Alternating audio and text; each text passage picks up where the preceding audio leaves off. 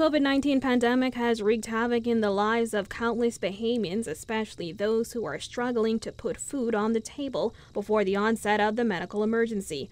For a paralyzed mom of 3 who rations daily meals and walks nearly a mile to collect food parcels from local churches, the situation has become more difficult than ever. When I was 13, I contracted a fever, a severe fever that paralyzed me, and it left me paralyzed, but I couldn't walk. My mommy took me to a trade service that I got healed, and that I had to walk, but it totally paralyzed me, left me like this. After I come to the hospital, and I was like this ever since.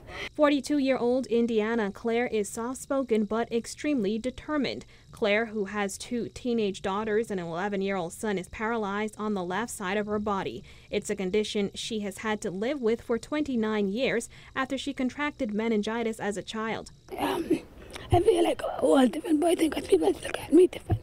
They don't see me as like functional like everybody else. They always think that I can't do this, I can't do that. But all in all, actually I could do everything for myself, mostly everything. And people thought I couldn't bring no children, but God showed that there was a better way, and I could do what everybody else could do. Even though they treat me differently, and they see me as this person that don't look like everybody else.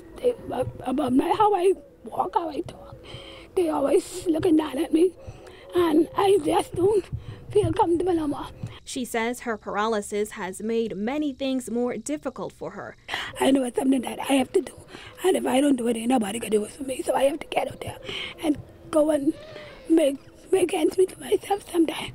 Despite feeling uncomfortable in her own skin, Claire has not let her challenges damper her determination. She makes weekly treks to food banks in her community, where she collects a bag of food that she makes last a week by skipping 1 meal per day. She says she also collects just under $300 in disability from the National Insurance Board every month.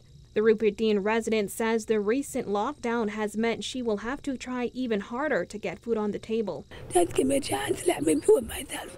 And if you don't think I'm doing a good job at what you employ me to do, then I can't make you say that you could keep me on. You just can like, but just give me that one chance to do it myself. I never got a chance in life to do it myself, job-wise. So I just need to feel that comfortability that I can do everything. She adds that the pandemic has also had a significant impact on her kids, particularly her young son Joshua, who has not been able to attend virtual classes as he doesn't have a cell phone, computer, or internet at home. Claire says while she has come to rely on strangers, she does want to do what she can for herself. Many times I also break down, but I try hard to be strong sometimes, because many times I feel like I'm just frustrated and thinking about everything. Just about thinking about life and think about how my day's going to go. Each and every day I think about it, because I just want to be accepted like everybody else. Reporting for Guardian News Network, I'm Jasmine Brown.